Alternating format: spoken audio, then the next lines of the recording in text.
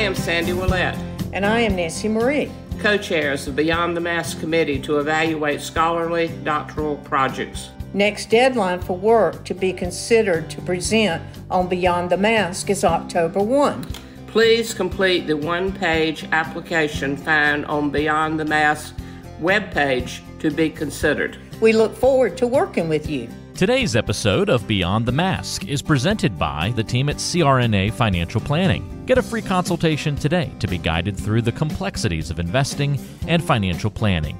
Just visit crnafinancialplanning.com. And don't forget, listening to our podcast can earn you Class B credits. For more information on how you can submit them, check out the CE Credit tab on our website, beyondthemaskpodcast.com. Welcome to Beyond the Mask, innovation and opportunities for CRNAs and advanced practice nurses, with certified financial planner Jeremy Stanley and CRNA Sharon Pierce. Jeremy Stanley has worked with CRNAs for more than 23 years, and Sharon Pierce is a former president of the AANA and the NCANA. Join us as we leave the operating room and learn the latest in the CRNA and advanced practice nurse industries. Beyond the Mask starts in 10, 9, 8, 7. Hello, Miss Pierce. What's happening today? Oh, just sitting here podcast taping with you and looking forward to the next one. Yeah, absolutely. Well, it was nice outside when we first started doing this, and now the clouds have crept in. It looks a little like it's going to rain, For real? That quickly? Yeah, that quickly, Sun's You still shining sun? where I am. Well, I always had the gray cloud over me, and you always had the sun on you, There you So go. that's what's the difference in the color of our hair, right? You got the sun, and mine's a little darker, so I get That's the it. clouds. So Come to the light, Jeremy. Come to the light. all right, Carol Ann, come to the light. Well, Sharon, we've got I think another great show, and interesting. This is part of our doctoral series on dissemination, and I'm kind of excited about this one, even though I have no idea what they're talking about. And hopefully I won't slaughter any of the words, but I will do my best. So why don't you introduce our two guests who are very, very excited. They have some great things coming up in the next couple of days that I know they're going to be even more excited about than this podcast. Yes, I believe so. So we have Joanna, is it Brademeyer? Did I say? Yeah, Brademeyer. Okay. But you go by Annie. And we Yes, have ma'am. Amanda Janssen with us. And they submitted their work to our doctoral committee, chaired by Sandy Willette and Nancy Marie.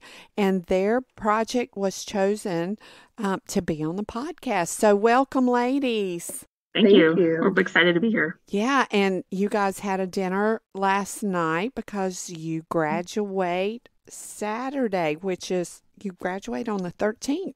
Mm-hmm. Well, Yes, the ma'am. 13th is now a lucky day for you ladies. That's right. So we graduate past boards, and then we're out in the real world again, right? That's Absolutely. Yeah. And I know you're not looking forward to that, though, right? Oh, not at all. No.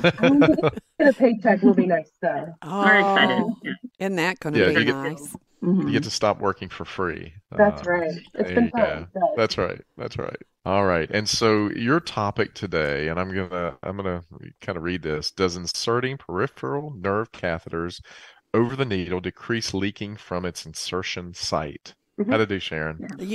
You did fantastic. Did I nail it? You did great. You did great. All right. So, all right. ladies, why don't you tell us some of the problems that are encountered by clinicians who place these peripheral nerve catheters, and tell us about how you got started going down this path. Yeah, it's an interesting story. We studied it for 3 years, and we didn't realize that we'd be stepping in such a controversial topic because the people who put these catheters in are very passionate about the topic. So it's definitely a labor of love. So I'm just to fill you in, Jeremy, since like you said, you're not a clinician. So these peripheral nerve catheters They are catheters that go into like around a nerve, and it kind of does what a single shot nerve injection will do, which is the majority of what nerve blocks are placed. But these catheters are they stay in for about 2 to 3 days.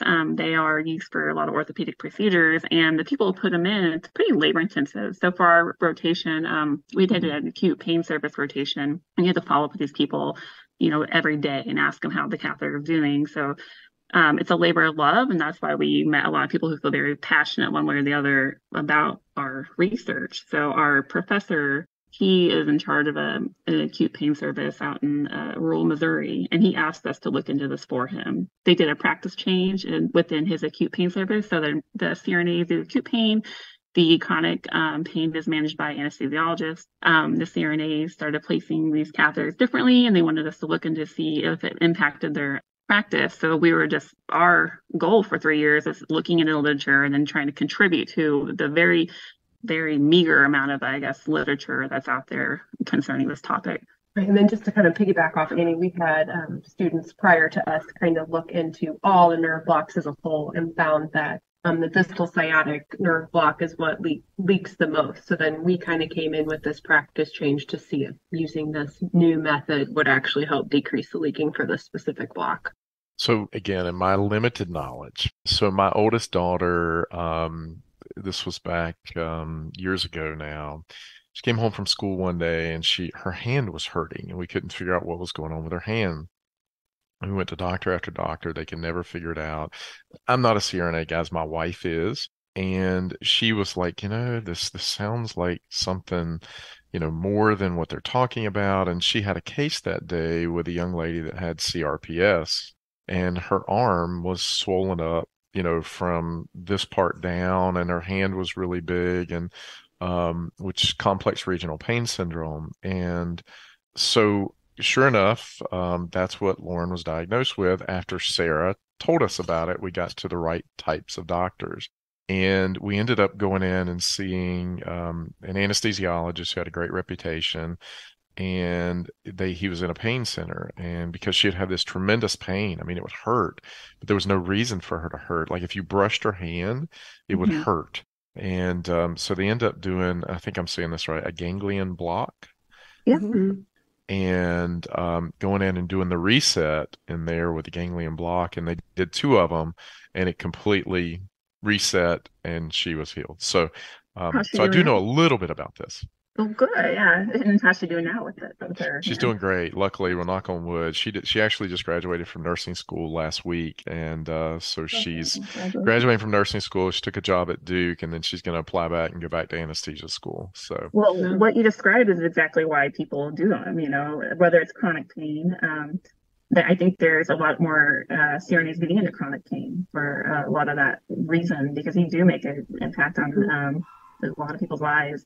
And these catheters and nerve blocks that we speak about, those are more for the immediate post-operative period. Vast majority of them are for orthopedic procedures. So those are some of the most painful procedures out there. And a lot of the people that are getting them are elderly, the ones that fall and break their leg or whatever. Those are actually the most sensitive to what is used to control pain afterwards, such as opioids. I'm sure you probably discussed it. We know you discussed it. We listened to your podcast extensively in the past, but those are the type of people that really benefit from these catheters, because it prolongs that analgesia that you get from the single shot injection for extended 3-4 days. From what we researched, that's usually the time where people use the most opioids. The elderly, the obese people, which in our study, when we dive into it, we actually found that what we looked into benefit a lot of people with excessive BMIs of greater than 40. Those are the at-risk populations that this treatment modality can really help. So I think that's also why we encountered a lot of people who felt very passionate about the anesthesiologists from both fields. They have very strong opinions about what we studied. Today's show is brought to you by the folks at CRNA Financial Planning, an independent consulting firm that offers financial planning services exclusively to CRNAs and their families. From planning for a child's future college expenses to building a predictable income stream in retirement, the firm is committed to offering you comprehensive financial services, customized to fit your unique needs and objectives. If you have questions about your financial future, get them answered. Call the team at 855-304-3748. That's 855-304-3748. Or go online to crnafinancialplanning.com.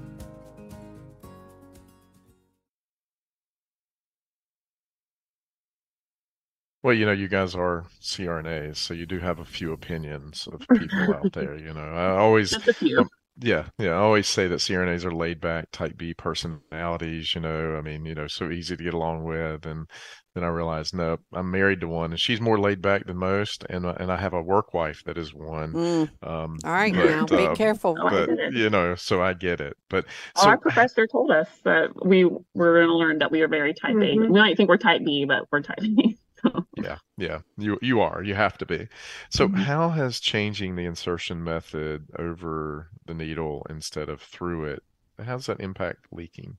Yeah, so that is where a lot of this controversy comes into. So peripheral nerve catheters, they were originally designed in the 1940s, like epidural catheters. So in that, it's where you take a needle, you introduce it to the space, and you throw this catheter through the needle, take the needle out. Well, the catheter that remains is in this hole, this tunnel that was created by a larger diameter.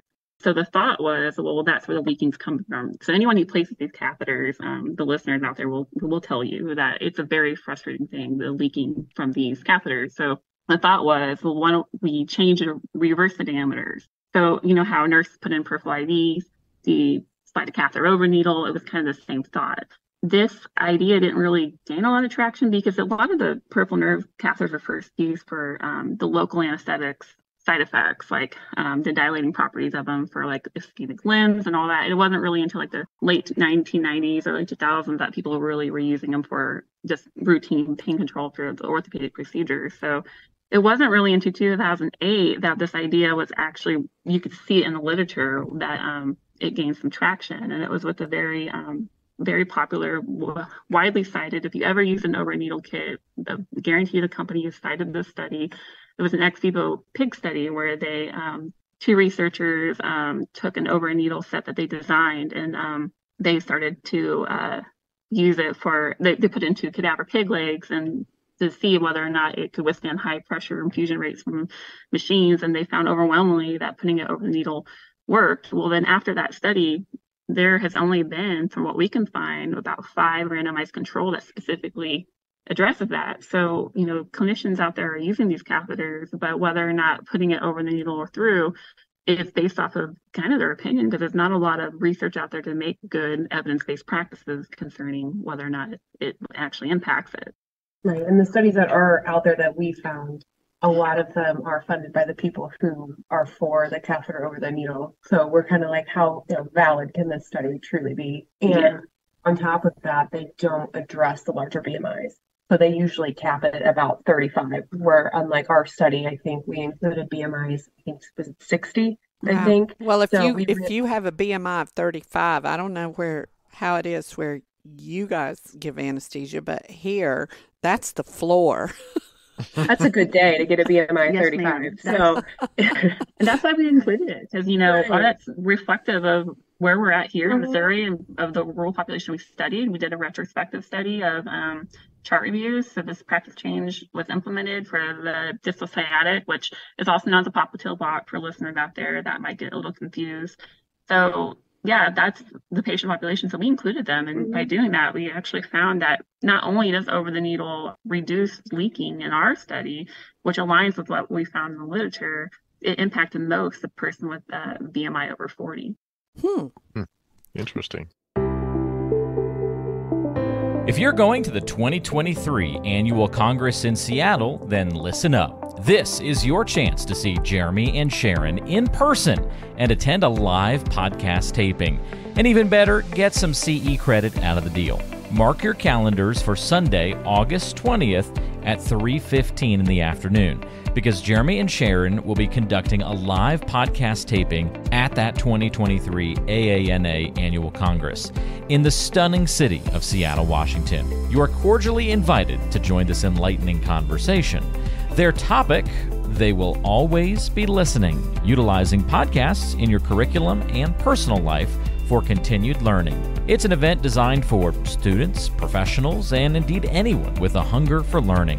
They'll delve deep into how you can leverage podcasts as a powerful learning tool in your daily routine. But that's not all. By attending this live taping, you're not just gaining invaluable insights, you're also earning 1 Class A CE credit. It's a fantastic opportunity to learn, engage, and earn educational credits all at once.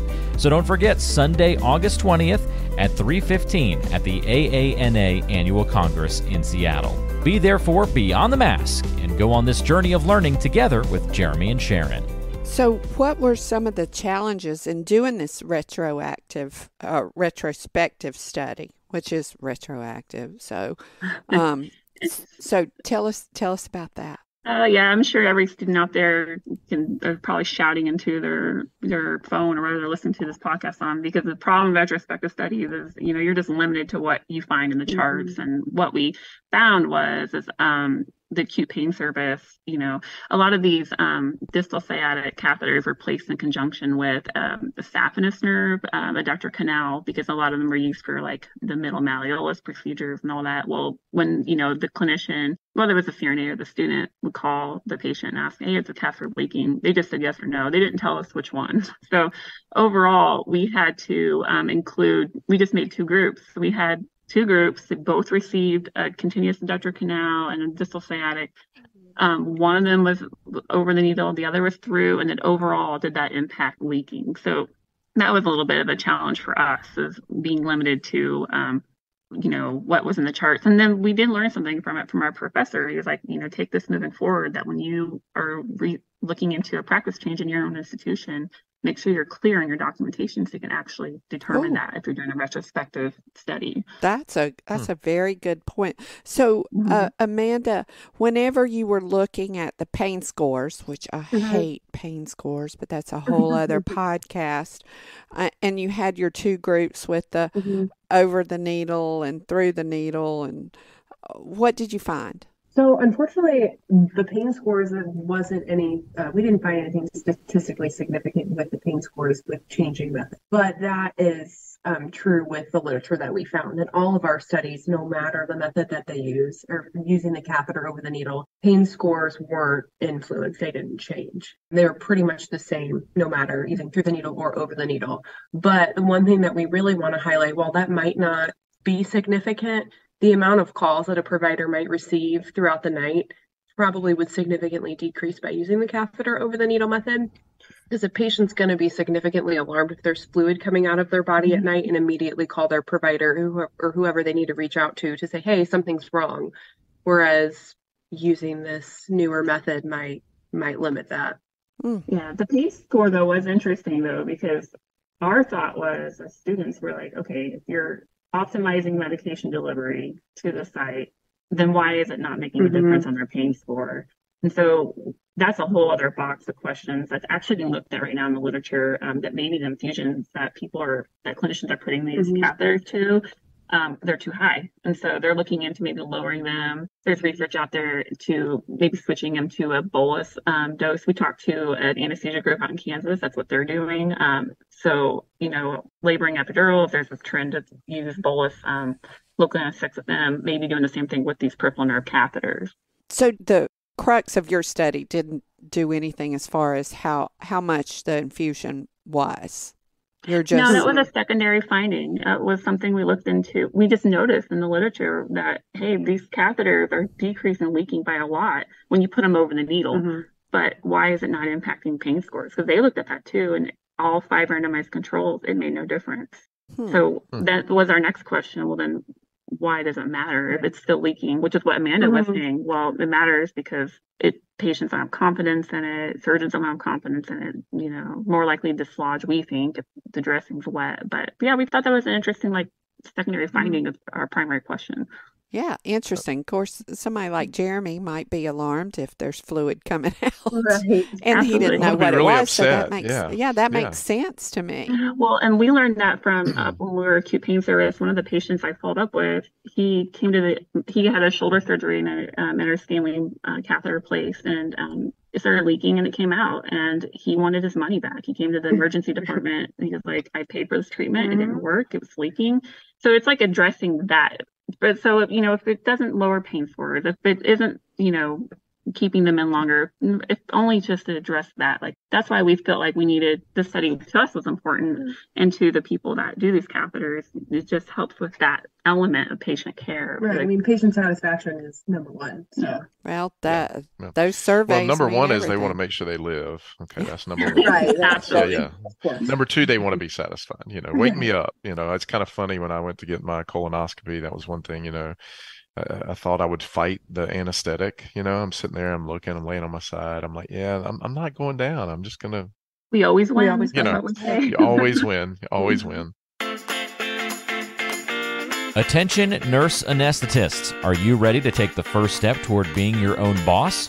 Well, join us for a deep dive into the world of 1099 work with the upcoming workshop, Understanding the 1099 Landscape for CRNAs. Discover the key differences between W-2, PRN, and 1099 work, and equip yourself with essential knowledge, tools, and real-life case studies to make a confident switch to 1099. Not only will you earn up to 5.75 Class A CE credits, but you'll also have the opportunity to learn from the industry's finest, Jeremy Stanley, Sharon Pierce, and more seasoned experts.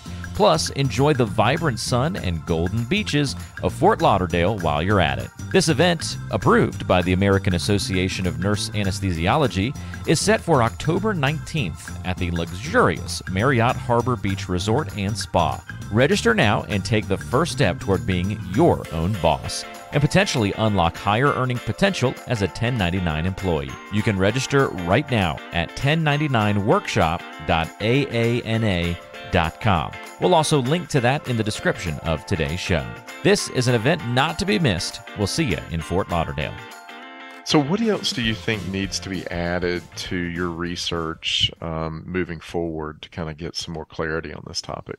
More randomized controls, like the ones that, like what Amanda was saying, that the 5 that exist, 3 of them are financed by the people who have a financial interest in the performance of the catheter. The PIG study that's widely studied, that's the Payunk over the needle set, which was used in our study. But there's just an opportunity, just like with everything in regional anesthesia, that people who do that, it's definitely the Wild West of anesthesia. There's so much opportunity to kind of make more evidence for the practices that people are doing. And that's what we think moving forward is this should be looked up maybe with the adductor canal over the needle. They actually leak more in literature. We did a literature review of all the leak rates of all the different catheters, and the randomized controls that we looked at, those were for the femoral block, which isn't used anymore. It's been replaced by the adductor canal. So that's what we think moving forward we could see. And I think for any SRNA students listening that might be interested in maybe doing something like this, like what Annie was saying, is just setting clear standards for charting for a hospital that might be willing to do something like this, just because I think that would have really helped us out instead of going there and trying to get all this research and then kind of having to switch gears and do something that we weren't really planned on doing. Well, what I'm hearing is nurse anesthetists need to be involved whenever the EPIC template is being laid out, because absolutely, a friend of mine, Tracy Kesselman, they're just implementing EPIC where she's at, and there were a lot of problems whenever they first started it, because CRNAs did not have any say in the templating of EPIC. So maybe part of what you guys need to do is, even though you're graduating, is to put that information out there. What would have been helpful to you guys when y'all were doing this study if it would have been in the chart? Hands down, which one was leaking? It was either yes or no. So we couldn't tweeze out if it was the one that was placed over the needle or not. So we just, like we said earlier, had to make the groups, but it would have been that. If we knew, it's on the side leg or the one on the lower leg. But we understand that can be a little bit confusing for patients to answer. But yeah. That would have been helpful. Yeah. Okay. Well, that's good information. So, Amanda, do you think that there's going to be a place for these continuous peripheral nerve catheters now that we have these new local anesthetics going forward? I mean, absolutely. That are long acting. Yeah. Exparel is amazing. Okay. Yeah. I mean, I think so for sure.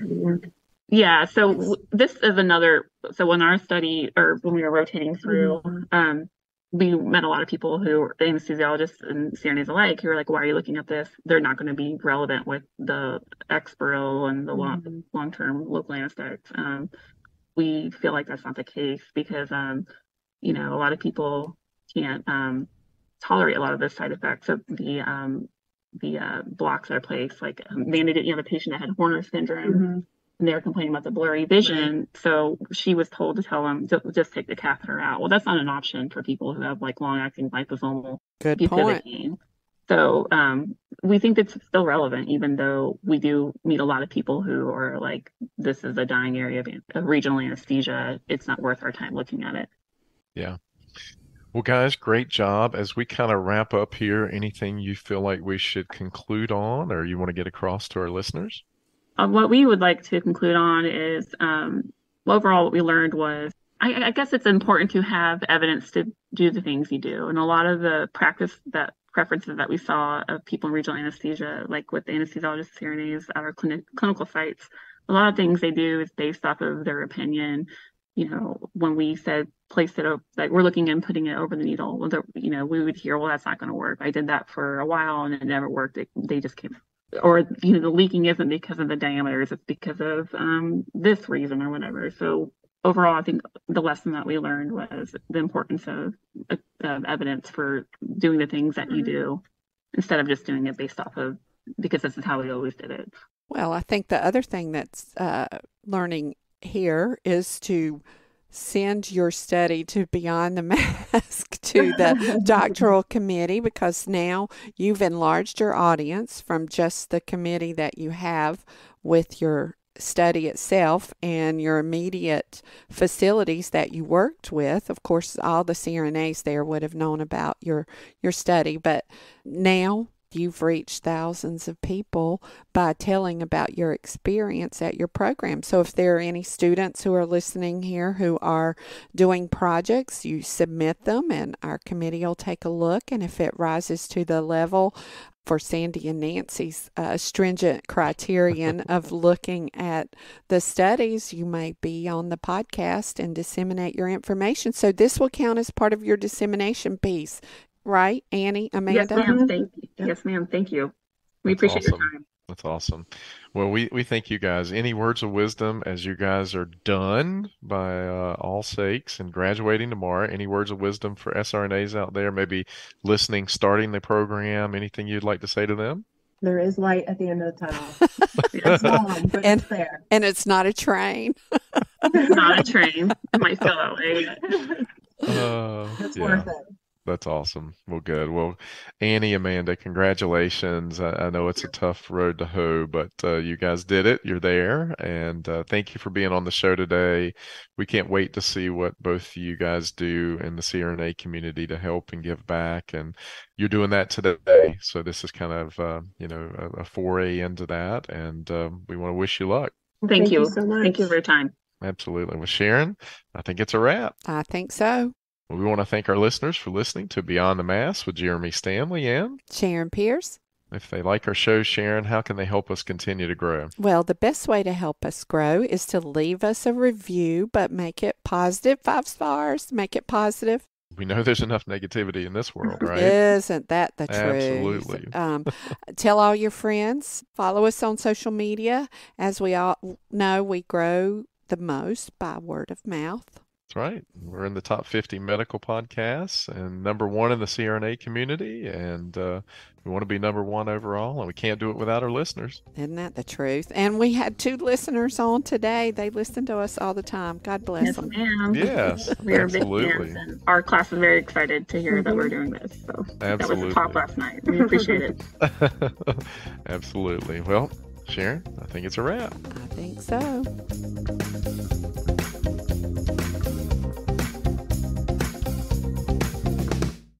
Beyond the Mask is made possible by the team at CRNA Financial Planning. With almost 2 decades of experience, the firm guides CRNAs through the complexities of investing and financial planning. Schedule a free consultation today by calling 855-304-3748 or go online to crnafinancialplanning.com. Hi, this is Jackie Rolls, President of the International Federation of Nurse Anesthetists and President and founder of Our Hearts, Your Hands, a global anesthesia support community that takes donations to allow nurse anesthetists in low and middle income countries to go to educational programs, buy equipment, or textbooks. Your donations are tax deductible, and we would appreciate your support.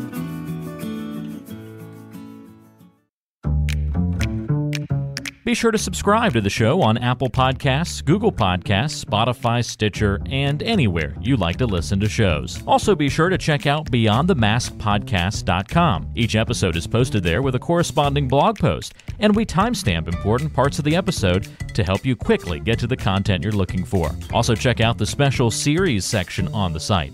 You can follow along and catch up on the CRNA History Series, episodes specifically about political conversations in the industry, or try the CRNA Personal Finance Series. It's all on BeyondTheMaskPodcast.com. And if you have a question for the show or want to be a guest, or even suggest a particular topic, fill out the contact form on the site or send an email directly to us at info@BeyondTheMaskPodcast.com. And lastly, let's take the conversation social. Check out our Beyond the Mask podcast Facebook page and Facebook group.